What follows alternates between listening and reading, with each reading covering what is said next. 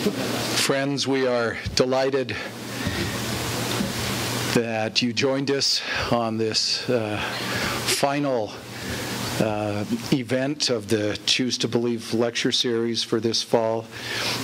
Students, faculty, staff, friends of the university, we're delighted to have all of you here with us today. My name is John Rosenberg.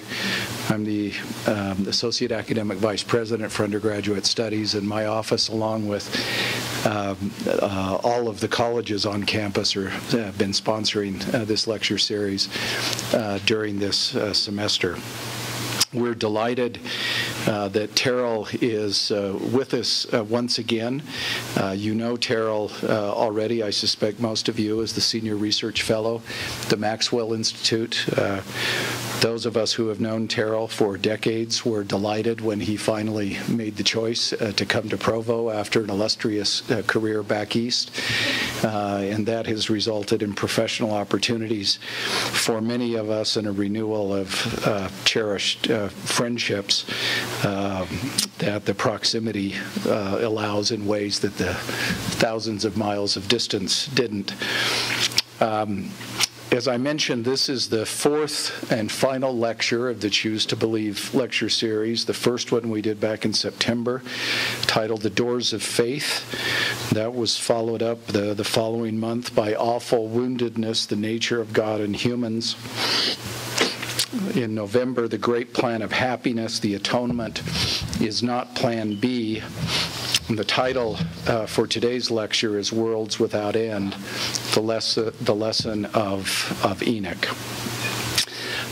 For those of you who are students, I would call your attention to the fact that Professor Givens will be teaching a class winter semester on Tuesdays and Thursdays at 4 o'clock. We still have a few seats available in that class and would encourage you to consider registering in one of two options. It is listed both as English 337R and H-Call, that is Humanities College, 480R, again, Tuesdays and Thursdays at 4 o'clock, and the subject of the class will be Literature and Doubt. Did I get that right, Terryl? Following Professor Givens' lecture, we will turn to a question and answer period and look forward to that exchange. We would especially encourage students to ponder the things that Professor Givens will tell us this afternoon and to prepare questions.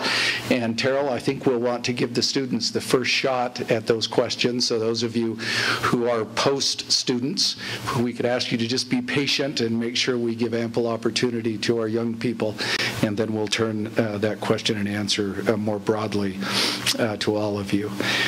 Brian Samuelson, a major in marketing from Tucson, Arizona, will offer the invocation, and then we will turn the time to Terryl Givens.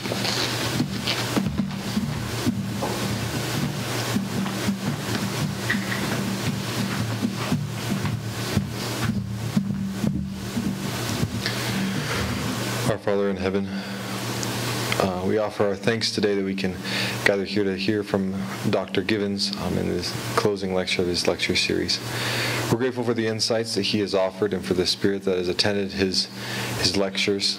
I'm grateful for the research that he has done and the hope that he has offered as we have come to a greater knowledge of thee and of thy gospel. We pray that today, as we conclude the lecture series, that our hearts and minds can be open to the feelings and thoughts that his talk will engender, and we pray that we can internalize those and help ourselves to become more like thee and to become an exalted, great family together. And we say this in the name of Jesus Christ. Amen.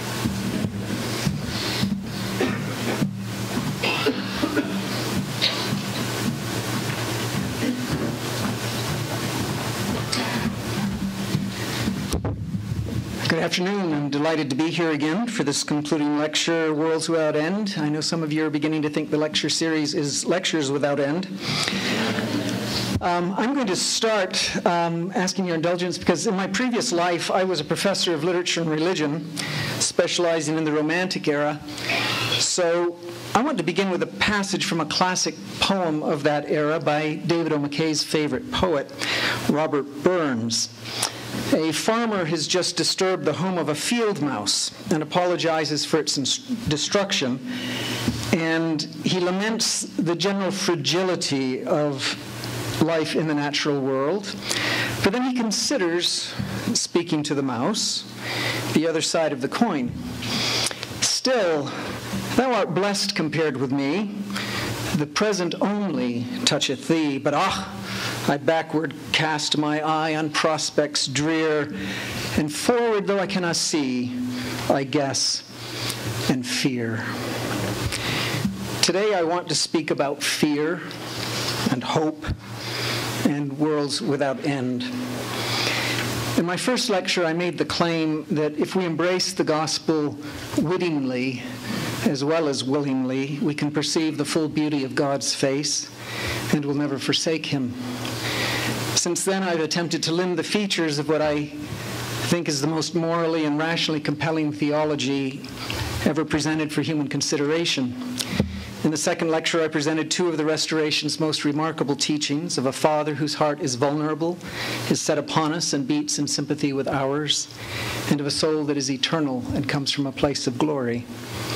In my third lecture, I described our mortal sojourn as an educative ascent, not a catastrophic fall, and the role of Christ as our healer from life's wounds. Today, I turn to the question of what awaits us in our future.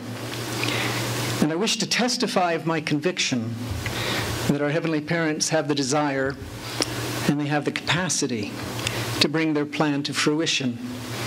That means they will nurture and tutor and guide us with unceasing patience, and that heaven is not a reward we earn or a place awarded, but a condition of sanctified life in sanctified relationship with others to which they will guide us. So what awaits you in particular, after your passing? The mystic Emanuel Swedenborg may have expressed it best when he wrote, "It is a person's ruling love that awaits her after death." It is a person's ruling love that awaits her after death. How do you know what your ruling love is? C.S. Lewis wrote of a time to come when, quote, "You will be forced at last to utter the speech which has lain at the center of your soul for years. Till that word can be dug out of us, why should God hear the babble that we think we mean?" My own belief is that in large measure our deepest, our most authentic, and not always conscious ruling love is the pole star toward which we incline moment by moment. No more powerful force than love exists in the universe, and it draws us onward. That is one reason why faith must be a choice.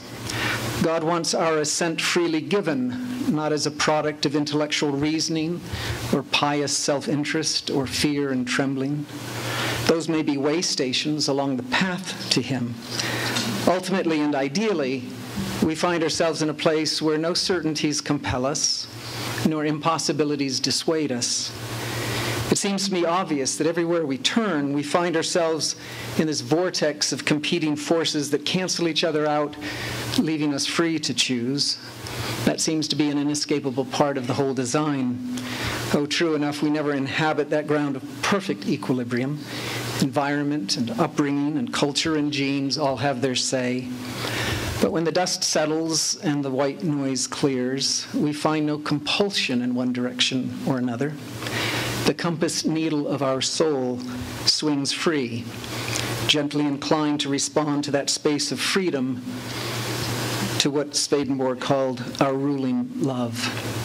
And it is then that we will choose and act and trust or not trust the needle's gentle movement, guided by our ruling love.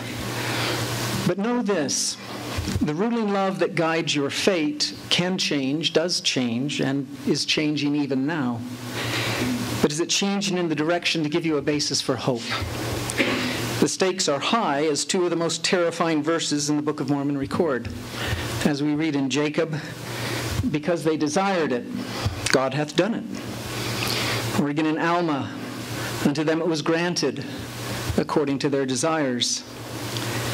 So the question is, how do we know that when our life's review takes place, we will be found desiring, loving the right things, with our affections centered in the right person? Anxiety is probably the most pervasive wound of our age. We worry about our families and our friends. We worry about our jobs and our grades and our relationships. We worry about our future, our major, our graduation, our career choices, next week's finals, and our faith commitments. And having made those faith commitments, we worry about where they will take us here and hereafter. Historically, you should recognize that religious anxiety in particular has been the catalyst to some of the world's great religious revolutions. The intense craving for relief from the fears of death and damnation gave rise to the Protestant Reformation in the person of a deeply troubled Martin Luther. Anxiety over the state of his soul led John Wesley to searching and spiritual rebirth that spawned in turn the Methodist Church. Joseph Smith, in his 1832 first vision account, confessed that he too was unsettled, anxious, and seeking some assurance of his standing before God when he entered the woods that spring morning of 1820. When the Protestants broke with the Church of Rome, they lost the assurance that had been a function of receiving the authorized church sacraments. Luther found a new ground for assurance in salvation by grace alone. But if you're a Latter-day Saint, being neither Catholic nor evangelical, you do not have either of those options available to you. How do we find assurance and hope and confidence and the peace that passes understanding as we contemplate the eternal worlds? If our ruling love awaits us, if the law of restoration guarantees that the only certainty is that our desires will find their eventual and inevitable fulfillment, how can we be sure that our love and desires will take shape as they should? I believe that Joseph Smith restored a gospel that gives us that assurance. There's irony here because we Latter-day Saints do not commonly employ terms like omnipotence or omnipresence to describe our Heavenly Father. He is spatially finite, embodied, self-limiting in regard to our agency. And yet here is the glorious point. Our God, the weeping God of Enoch, or rather the heavenly parents, in whose courts our spirit resided in eons past, have the desire and they have the capacity to bring all of their children home to an exalted place in the eternal worlds. That was the plan from the beginning. No other prospect could have made the sons of God shout for joy. This should be obvious. We read that the day will come when God shall wipe away all tears from their eyes, and there shall be no more death, neither sorrow nor crying, neither shall be any more pain. But if God shall wipe away all tears, he can only do so by triumphing over the cause of those tears, which is death's severing of our most intimate family ties and associations. Any joy we savor in the absence of loved ones is a partial joy, a fractured joy. Heaven apart from those we love is just hell by another name. We have confidence in the end of the story because we know how it began. We did not begin in a lost and fallen world, but in a family circle in the company of the gods. As the great mystic Julian of Norwich taught, by using an analogy that she perceived in vision, quote, "Our parents have sent us into this world to do his will. Not only do we go, but we dash and run off at great speed, loving to do our Lord's will. But soon we fall into a ditch and are greatly injured, and then we groan and moan, and we cannot rise or help ourselves in any way." At this point in her vision, she looks to see how the Eternal Father responds when his children have fallen. And the voice of the Lord tells her, "It is not reasonable that I should punish him for stumbling, but rather reward him for his fright and his fear, his hurt and his injuries, and all his woe. making him highly and blessedly rewarded forever above what he would have been if he had not fallen, culminating in surpassing honor and endless bliss. A different beginning changes the ending.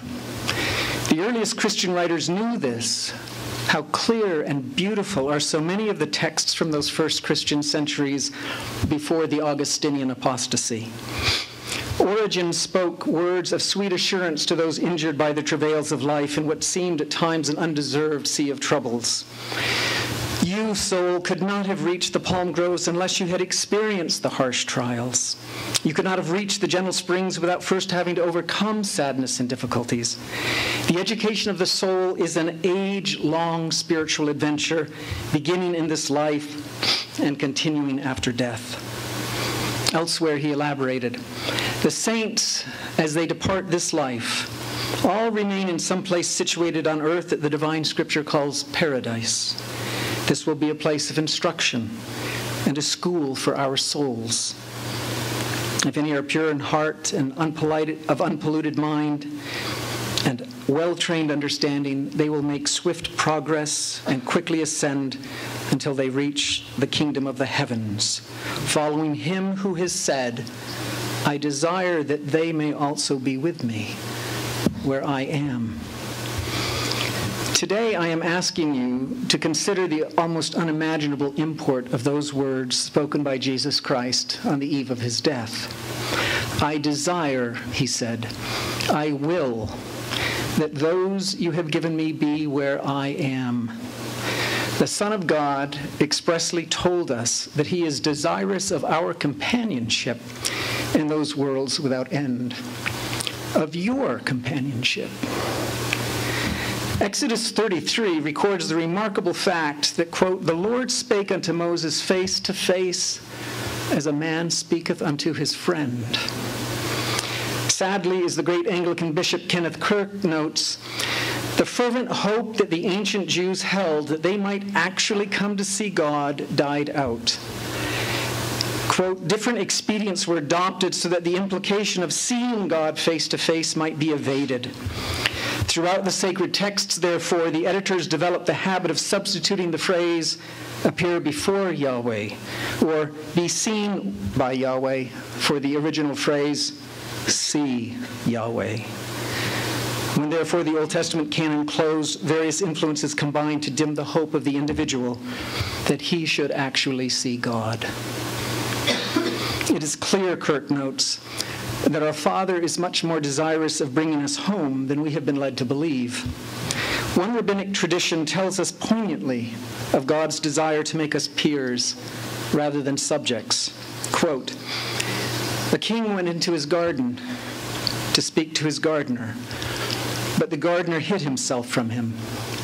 Then said the king, why hidest thou from me? See, I am even as thou. So too shall God walk with the righteous in the earthly paradise after the resurrection, and they shall see him and quake before him. Then shall he say unto them, fear not, for lo, I am even as ye. In the New Testament, something of this tender regard survives, in one instance as a promise that is astounding in its depiction of a God whose love and regard surpass any expectation that we might reasonably hold. In the Gospel of Luke, the Lord makes this unimaginable promise. Blessed are those servants whom the Lord, when he cometh, shall find watching. Verily I say unto you, he shall gird himself and make them sit down to meat, and will come forth and serve them. How can we make sense of this awkward scene? The greatest religious poet of them all, George Herbert, himself struggled to accept this narrative at face value. And he did so only when he had imagined a conversation unfolding at a future time between a guest and his host. I believe that most of you will see yourselves in the guest's words. Love bade me welcome, yet my soul drew back, guilty of dust and sin. But quick-eyed love, observing me grow slack from my first entrance in, drew nearer to me, sweetly questioning if I lacked anything. A guest, I answered, worthy to be here. Love said, you shall be he. I, the unkind, the ungrateful? Ah, my dear, I cannot look on thee. Love took my hand and smiling did reply, who made the eyes but I? Truth, Lord, but I have marred them. Let my shame go where it doth deserve. And know you not, says love, who bore the blame? My dear, then I will serve. You must sit down, says love, and taste my meat. So I did sit and eat. Truly, as Joseph Smith taught, our Heavenly Father is more liberal in his views and boundless in his mercies and blessings than we are ready to believe or receive. Another New Testament verse may be offering reassuring words of hope and promise, but we have missed the point because of translation choices once again. I refer to the famous concluding verse of the Sermon on the Mount, the injunction to be perfect. There are two moments of debatable translation choices. You probably know one of them, teleoi, here translated as perfect, means more accurately fully realized or complete. But a second point of dispute concerns the very first word of this injunction, esesthē in Greek, which strictly speaking means you will be. The verb is a future indicative, but is often translated as an imperative, be. Indulge me for just a moment while I explain the grammar, and then we will look at what is at stake doctrinally. Now, sometimes in Greek, the future indicative can be interpreted as a command, in which case it's called a jussive future. However, Jesus generally uses an actual imperative when he wants to give a command, as he does just 4 verses earlier. All of this is to say that one might, with equal linguistic accuracy, translate Matthew 5:45 this way, as does the Bible translator Kevin Wust. Therefore, as for you, you shall be those who are complete in your character, even as your Father in heaven is complete in his being. If this rendering is plausible, then we are hearing not an intimidating injunction, but words of comfort, assurance, and peace. Follow my counsels, trust in me, keep faith with those covenants and principles, and you will find that you are whole and complete. So where, I ask, is the grounds for this confidence, this assurance that, as Julian of Norwich asserted, all shall be well, and all shall be well, and all manner of things shall be well? How do we find the anchor of hope that our ruling love awaits us and that our ruling love will be our love of Christ? If life is a school, then we must trust the schoolmaster. I think this is the motif that pervades Scripture.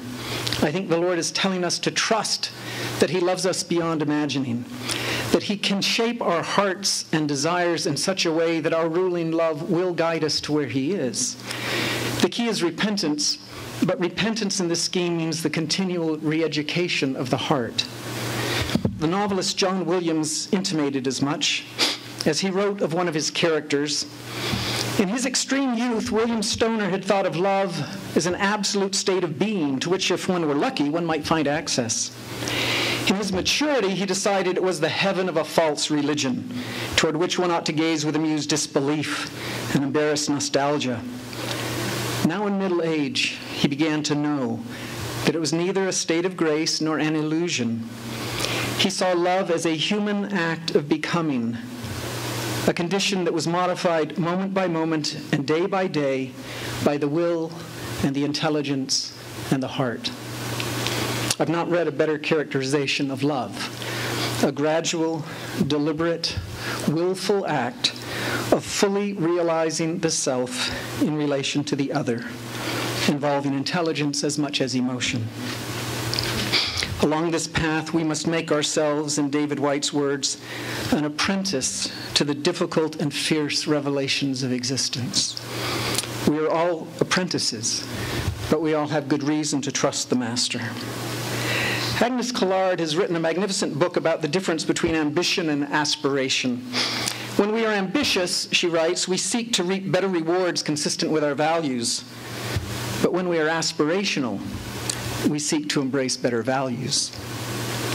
Though she employs the language of philosophy, she captures perfectly the trust we must practice if our hearts are to be shaped by ever more beautiful desires.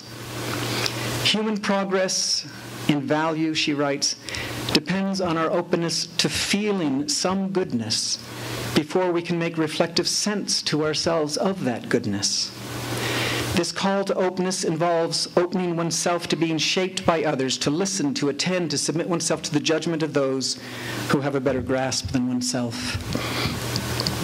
You and I, in our particular predicament, need confidence or faith of two sorts. We must trust that our heavenly parents really can and really will bring each one of us home. And we need the confidence that this particular institution, the Church of Jesus Christ, is the optimal mechanism for assisting us in that process. Now, it is not fashionable to speak of trust in an institution. My institutional trust in the Church of Jesus Christ is rooted in two things: my self-knowledge and in my work as a historian. Simply put, I need you. I need the inspiration that comes from our shared aspirations and disappointments and struggles. I need the discipline of instruction and reminding. I need the discipline of stewardship and sacrifice and service. There are no solitary saints, and I harbor no delusions about my own capacity for unassisted self-transcendence. I am not the measure of all things. I want to be taught. I want to be instructed, and I want to be guided. And I believe that benevolent parents have made provision for revealing their plan and their principles to inspired men who have managed, however imperfectly, to pierce the veil of ignorance that blights the world. And that they have revealed covenants and ordinances that tap into unseen reservoirs of spiritual light and power. And what does my study of history tell me about this institution? With each new revelation from the dust, I learn anew what Hugh Nibley wrote excitedly years ago. The vast mass of fresh facts and voluminous documents that have to do with the primitive church read as if they were written in defense of the Mormon claims. The weight of evidence is so overwhelming in our favor that we need only to point to it, and it will plead our case with a force that no one can deny. Well, what exactly does early Christian history tell us? The documents reveal doctrines and practices that align time and again with the doctrines and practices that Joseph Smith restored. Now, a skeptic might say, well, that only demonstrates a congruence between two churches, ancient and modern. It tells us nothing about the intrinsic inspiration of either one. Perhaps. And yet we find all around us an almost fevered rush on the part of Christian thinkers everywhere to return to these primeval principles. Let me give you more than a half dozen examples, just reviewed quickly, where in case after case, what the world once called LDS heresies have become current orthodoxies, or at least the subject of renewed discussion.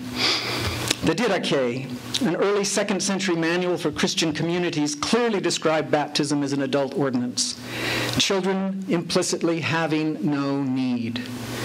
Latter-day Saints denied the original guilt and damnation of unbaptized children in 1830. It would take 2 more centuries before Pope Benedict's 2007 document, The Hope of Salvation of Infants Who Die Without Being Baptized. In that text, Catholic authorities expressed the hope, but not the assurance, that perhaps unbaptized infants are not damned. In the 2nd century, Clement taught that the Word of God became man, that thou might become God, or that thou mayest learn from man how to become God. Latter-day Saints recuperated a version of patristic teaching on theosis and were vehemently attacked for doing so in 1838. In Now one finds a mainstream journal like Christianity Today urging, quote, how the strange yet familiar doctrine of theosis can reinvigorate the Christian life. Origen, as I indicated above, taught that the education of the soul is an age-long spiritual adventure beginning in this life and continuing after death. And so Joseph Smith reveals a progressive, tiered salvation. But he did so several generations before Karl Barth asked, if God's saving will is supreme, how is eternal loss even possible? In the 3rd century, Pseudo-Clement put this question to Peter, shall then those be wholly deprived of the kingdom who have died before his coming? The Latter-day Saints recovered a scheme of salvation for the living and the dead, a century and more before John Paul II spoke of universal salvation, and Rob Bell asked, well, what if the missionary gets a flat tire? 3 more examples. As I indicated in my first talk, Origen taught of a feeling, weeping God in the first Christian centuries. But the weeping God that Joseph Smith revealed in 1830 was starkly blasphemous in the face of every Christian creed extant in his lifetime. Then, beginning at the end of the 19th century, there began a stampede to embrace that very conception of a God, the Father, who feels and experiences passions. In a related development, more than one theologian is now arguing that if God is passible, well, then he should be corporeal as well. Quote, Christian theology does not exclude in advance all forms of embodiment. It seems possible to develop a theory of divine corporeality, writes one theologian. Scholars now acknowledge the startling fact that, quote, divine embodiment would have been part of the theological mainstream prior to Origen and Augustine. A book that just came out last month, God's Body, goes so far as to say that at the present moment, a critique of the Platonic hostility to divine embodiment is now in vogue. Finally, Joseph Smith's restoration of temple worship and temple theology was roundly condemned at the time as bizarre and unchristian. What a difference a few decades makes. Now Marcus von Wellnitz notes the obvious fact that, quote, early Christians engaged in the dual worship of meeting house and temple. And S.G.F. Brandon writes, there is abundant evidence that early Christians continued faithful in their reverence for the temple and in their observance of its worship forms. It's becoming clear that the Latter-day Saints didn't deviate from early Christianity. Christianity deviated from early Christianity. And now it is in many regards returning. Now maybe these developments are of purely historical interest, but I find them compelling evidence of divine inspiration working through a remarkable prophetic 19th century mind to recuperate and expand upon an original Christian gospel. But these examples ultimately are not where my principal hope finds its primary ground. Even from the valleys of uncertainty, I am profoundly and deeply moved by the specter of a young, itinerant Galilean rabbi who 2,000 years ago willingly offered himself up to barbaric execution, enduring unspeakable torment because he believed that by doing so, he was offering me, personally, respite from the pains and humiliations and failures and wounds of my life, whether inflicted by others or by my own deliberate, foolish choices. As the Book of Mormon testified would happen, I find myself drawn to this unparalleled act of grace and unfathomable kindness to me. Before his divinity or his lordship, his virgin birth, or his resurrection ever come into it, I am confronted with the brute historic fact of that Galilean rabbi dying on a cross because he believed his death would enhance my life. Though he is my Redeemer and my healer and my God, I find the response that precedes any act of faith is my response to an act of selfless, unmerited love by a flesh and blood individual who lived 20 centuries ago. That is where I first confront the truth about love. It is a truth most ably articulated by Kenneth Kirk. He wrote, "3 things are true about love. The first is that it always confers independence upon the object of its love. It gives, compelling no return. It goes on giving, though no love is given in answer. It is the one force in the world that does not bargain. Second, if love endows the recipient with formal freedom, with the right to accept or reject it at will, it also and it alone confers upon the giver actual freedom. Man becomes free as he learns to love. And finally, love is irresistible. And therefore, whatever in the end opposes it must in the end give way.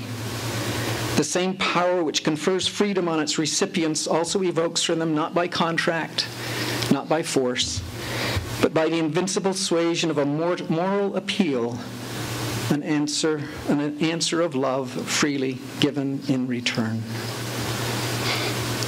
I therefore take as scripture the words of Clement, who believed as I do, that we can set no limits to the agency of the Redeemer. To redeem, to rescue, to discipline is his work, and so will he continue to operate after this life. That sentiment was echoed by a modern prophet, Joseph F. Smith, who said, Jesus had not finished his work when his body was slain. Neither did he finish it after his resurrection from the dead. Although he had accomplished the purpose for which he came to the earth, he had not fulfilled all his work. And when will he? Not until he has redeemed and saved every son and daughter of our father, Adam, that have been or ever will be born upon this earth to the end of time, except the sons of perdition. That is his mission. Jesus Christ is committing to shaping our hearts and shaping our love to align with his. I trust in his patience and his power to do so. That is the source of my confidence and my hope. I worship a Christ who wants peers, not subjects, friends, not cowering servants. He comes as our healer, not our judge. If you don't believe that, listen to the words of John the Beloved. He wrote, "For God did not send his Son to the world in order to judge the world, but in order to heal the world." Insofar as there is judgment, according to the Apostle Paul, it will be a process of helpful assessment to prepare us for progress to the next stage of our growth. As he taught the Corinthians, being judged, we are corrected by the Lord in order that we be not condemned. This is what Elder Uchtdorf likely meant when he said, that day of judgment will be a day of mercy and love, a day when broken hearts are healed, when tears of grief are replaced with tears of gratitude, and when all will be made right. As for hell, I trust the words of Elder James Talmage, who wrote, "No man will be kept in spirit prison longer than is necessary to bring him to a fitness for something better. When he reaches that stage, the prison doors will open, and there will be rejoicing among the hosts who welcome him into a better state." I conclude with my testimony, my profession of belief and of hope. I testify that only a God who can redeem all of his creation is worthy of adoration, and that is the God rediscovered by Joseph Smith. I believe the words of Christ when he told his disciples upon leaving them that he would be at work preparing their abode in the worlds without end, and that he desires us to be there with him.